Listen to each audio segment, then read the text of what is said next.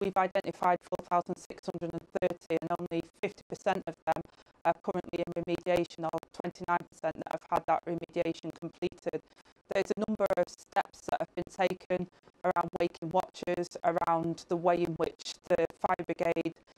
identify and those that have got obligations to building safety, to keep people safe in their buildings, a number of changes that have been made, but it is completely unacceptable that the remediation is taking as long as it is, and that's what I want to see concluded much more swiftly, because I completely understand that it is incredibly difficult to be stuck in one of those buildings now that you bought in good faith, or that you're there in good faith. You are stuck there now, and